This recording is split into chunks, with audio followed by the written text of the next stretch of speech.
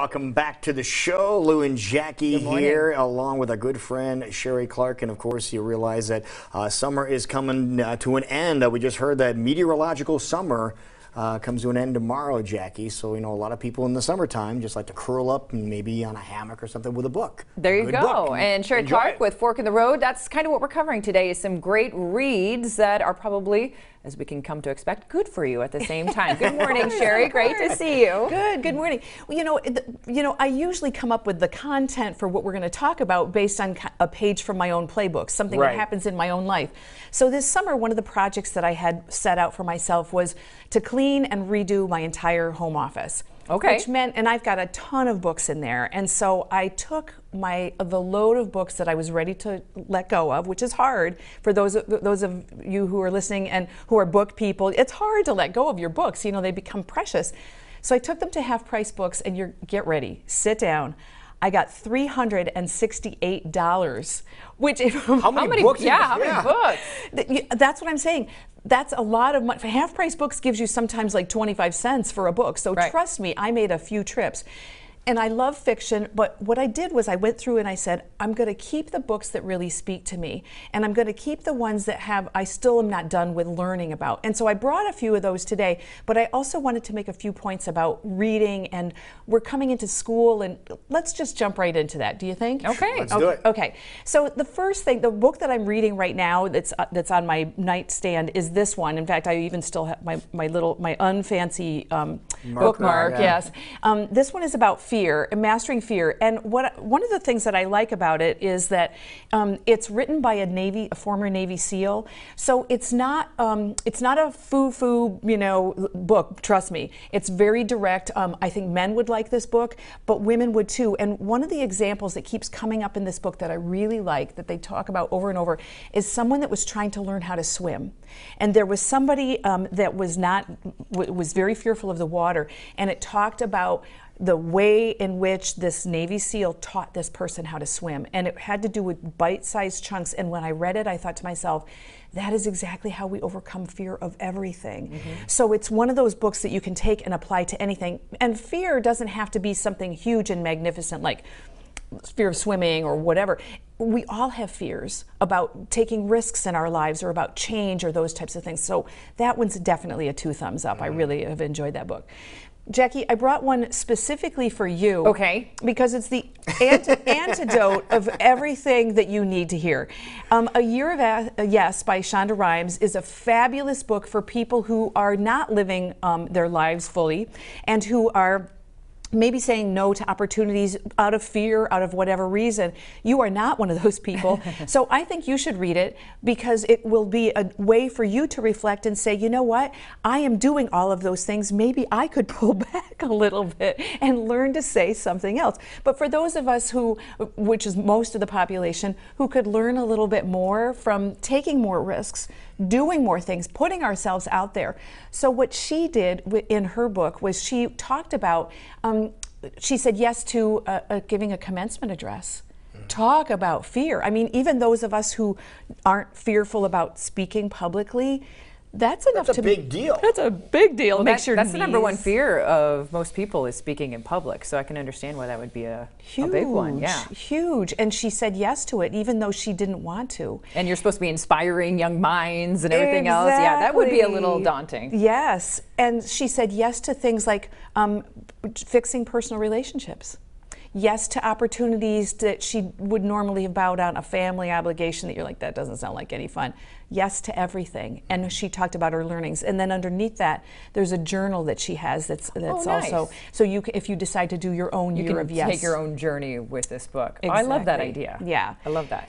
Another option might be, if we're talking about, a lot of us try to do self-improvement things when the seasons change. So one of the things that we want to change oftentimes is, what are we eating? What are we doing? What can we change? So this one I really like. This is called The Cravings Cure. And most of us have issues with something that we might do a little bit too much of. Many of us do. We think maybe we shouldn't be doing caffeine. We think maybe the alcohol, maybe there's too much sugar in our life. Maybe we just simply eat too much. Yeah, too much candy or exactly. Yes. So sometimes it's consuming things. Sometimes it's just, you've got a craving for watching TV. She talks about the nutritional things that you can do to support that. So there's supplements. It could be reprogramming. I know, believe it or not, you guys, this is reveal time. I smoked cigarettes. I know. Can you believe? It's true. I'm owning it. I smoked cigarettes when I was in college, and for me, to not smoke meant changing some behaviors. Absolutely. Whenever I drank coffee with a good friend, we had to smoke a cigarette. Smoked.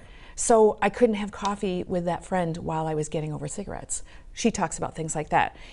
For other people, it's a little bit more pointed what the craving is that what you might need to address. And this one, the alcohol, I've had this book on before. I really like this person because she talks about going, again, in incremental steps and then jumping off and examining your relationship with alcohol. So lots of different things.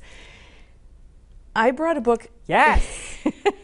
This is one I'm glad you didn't take to Half Price Books, although I wish if you do take it to Half Price Books, you let me know because I'm going to buy it She's immediately. Gonna get it. I love old photos, and of course you're going to see many of them if you have your old yearbook from years past, and I absolutely love this. So what year are we talking about? Are you able to reveal that? I'm able to read. I told you that I smoked. I mean, what the heck? Oh, here it goes. I guess it says here on the side. Okay. 1974. All right. I graduated from Saratoga Springs High School in Saratoga Springs, New York. That's why there's a geyser. That's a geyser. That's actually the Springs part of Saratoga Springs. I actually lived on Geyser Road. No. Oh, of course no you did. way. Yeah, Of course you it's did. true. So this was my high school yearbook, and the reason I brought that in was because while we're going through our books and looking at things, let's take that. Yeah. Yeah, okay. there's- Thanks. Whatever. While we're taking a trip down memory lane and doing things, what if we reach out to some of our? We could go to another shot now. Oh yeah, let me show you my favorite. I'm going to show you my favorite. There's another one. No, this Jackie's been doing some research. I yeah. love looking at old photos because it takes you back in time, shows you hairstyles, Yeah. clothing, things like Mrs. Sharp with health and fitness is my absolute. Whoops. sorry. Health and fit. She was my role model. Favorite. Nice hair. Look at that. That is fantastic. I aspire to that hair. I do too. That is. My mom love it. had that hairdo. Yeah. Really? Yeah. No question about it. Yeah. I love it. Oh, it's just fun looking at memories because Yes. people write things in your books, which many have people have written in yours as well. So it's just a wonderful memory, almost a journal, diary type situation. It is. It's awesome. And let's use it as an excuse to reach out to some of those people that we've lost contact with, because we spend so much time in social media, so much time like looking at a screen. And when I got that out, I thought to myself, there's a few people in here that I need to reach out to, so I'm making that commitment now. I will not smoke cigarettes ever again. It's been 35 years. I don't think there's much danger of that. And I'm going to reach out to some of my former classmates. So I love brought that you idea. guys a cup of tea. I'm going to invite you to do that. Have your tea. Okay. Look at your books and enjoy yourselves. That's really what this season is about.